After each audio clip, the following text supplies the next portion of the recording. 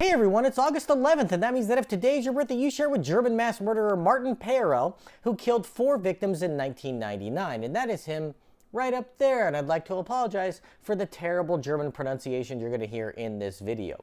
Peyerl was born in 1983 and was raised in Bad Reichenhall near the Austrian border. He was considered a loner and outsider at school with very few friends.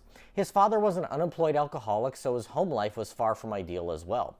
Peyerl was an avid gun enthusiast as a teen, buying gun magazines and often heading out into the forest to shoot at birds. His father, a retired soldier from the German army, was also a gun collector, owning as many as 19 firearms. What could possibly go wrong? When he wasn't spending his time obsessing over guns, Peyerl played video games and researched the Nazi regime. He was suspended from school in 1999 for having photographs of Nazi propaganda in his notebook. Classmates recall that Peyerl seemed impressed by the actions of the Columbine school shooters in April of that year, saying that it was something we should do.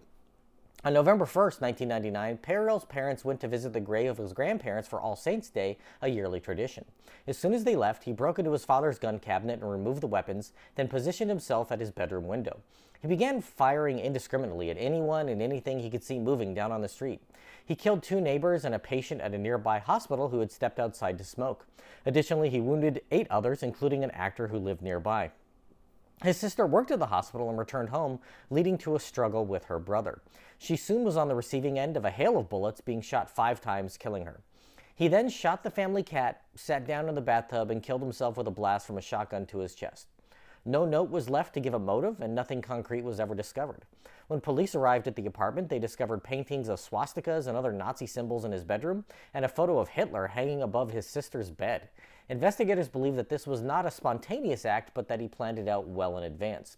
No illicit substances were found in his system, so he wasn't under the influence of any drugs at the time. Changes were made to German firearm regulations as a response to Peyerl's rampage.